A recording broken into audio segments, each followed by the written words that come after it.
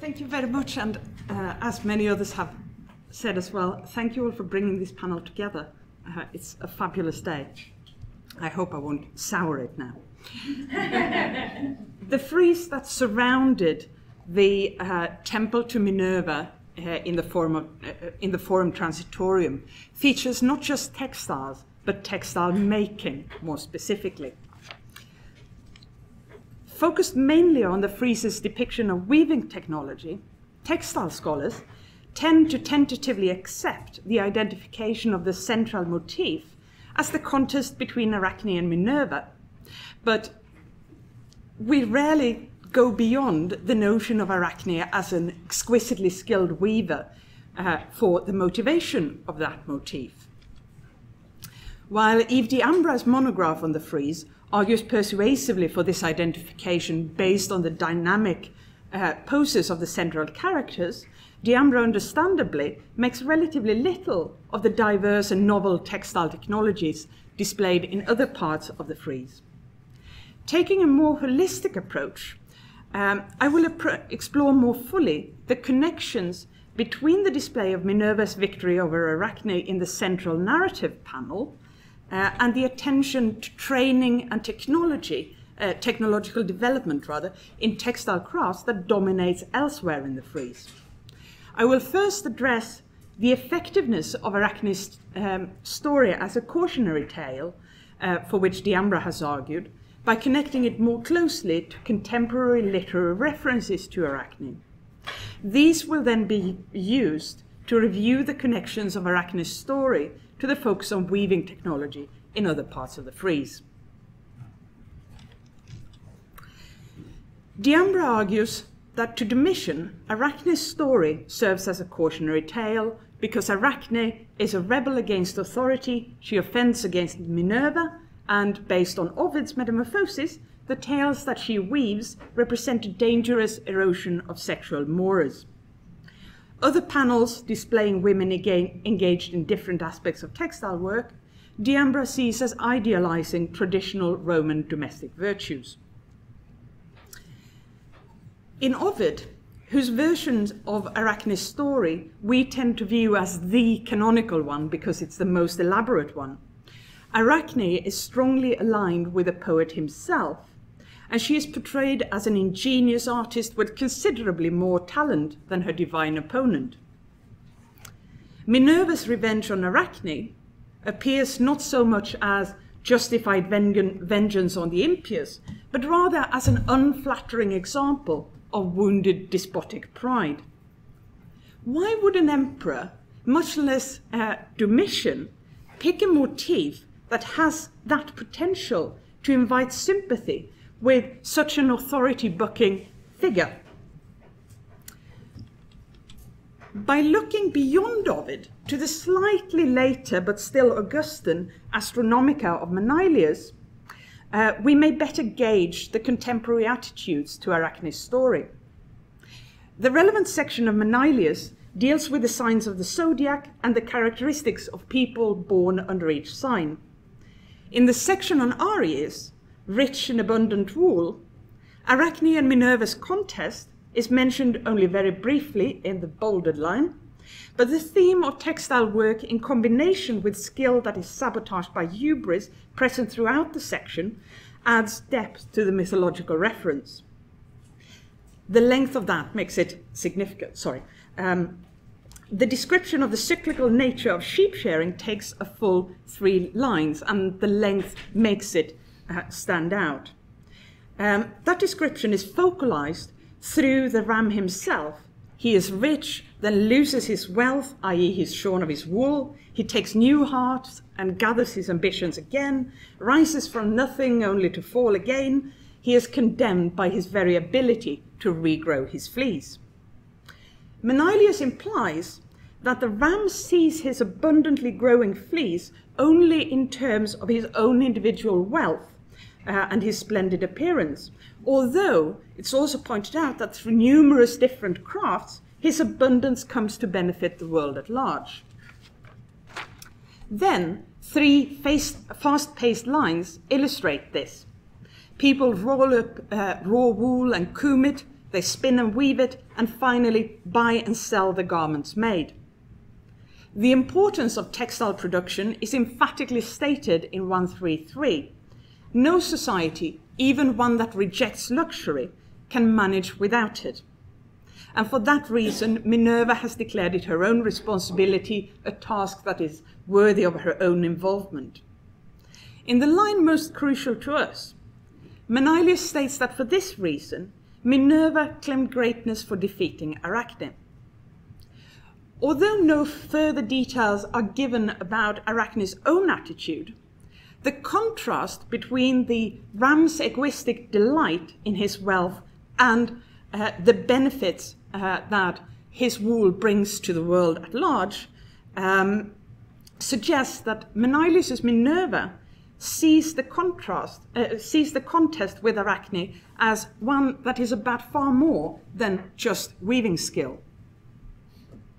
The passage then closes with the assertion that those born under Arius' sign are suited to these and similar crafts, but also, like Arachne, constantly seek individual recognition and praise. The Arachne-Minerva contest is reinterpreted as one of individualism versus a commitment to the common good. Minerva's victory in Manilius comes to represent the sharing of skills in textile work with a wider community. That's quite different from Ovid. Approaching the Arachne motif via Manilius thus creates a closer, even causal, relationship between the central cautionary tail panel and the representation of the processes of textile production elsewhere in the frieze. Minerva appropriates and shares Arachne's crafts with her followers. She also assumes Arachne's contemporary association with skilled invention. While Ovid's focus is on Arachne as a skilled and imaginative weaver, writers in the Flavian period emphasize her technological invention. Pliny the Elder, however implausibly, credits her with the invention of linen production, and Statius suggests that she was the first tapestry weaver. The central panel then implicitly comes to express Minerva's ability to harness and bestow on her followers not just Arachne's skill, but also the advantages of technological development. This matches the focus on technological detail in other parts of the frieze. For example, the scene where Minerva demonstrates the use of a distaff, and of course particularly in the frieze's prominent display of two-beam looms. While this iconographic representation of a Roman two-beam loom provides only a terminus ante quem for Roman use of this type of loom, repeated mentions of warp-weighted looms in Augustan poetry hint that the two-beam loom was still, at the time of construction here, a relatively recent addition to Roman weaving technology. And that, I think, explains the frieze's interest in the specifics of its operation. We have two panels showing two women working together on a loom each. One woman reaches up to the top of the loom frame. She grasps something in her hand, while the other woman extends her hand upward as if to pass something up or to receive something back. The question here becomes whether these panels display the same work element or different ones, and if so, which ones? First, as noted by others, the relative positions of the women in both scenes corresponds tantalizingly well to the passing of warp yarn between workers involved in warping, especially if you're thinking about a tubular setup on the two-beam loom. There are, however, subtle differences between the two panels that hint at a display of different work elements. In this panel, the straight side of the object held up by the seated woman and its length suggests that it might be a small weaving sword, like smallish bone weaving swords found in Pompeii, or the holy flat type that has proven to be very effective in reconstructions of weaving on the two-beam loom. If so, weaving is already underway here. The standing woman reaching upwards might then be operating a mechanism to lower the shed rod. The position of her hand suggests a downward pulling action, whereas the seated weaver might reach up to use the small weaving sword to further open the new shed. While the lack of evidence for similar systems of operating the shed rods with a centrally placed handle in later Roman iconography, or indeed in ethnographic parallels, speak against that interpretation, I think it still remains a possibility, because moving the shed rod is the most frequently repeated work element where you need to do stuff at the top of the two-beam loom. The depiction of the standing woman in the other panel is subtly different. The object that she is grasping with her left hand goes over the middle of the upper beam. I think interpretations of this object as individual or bundles of warp threads are unsatisfactory.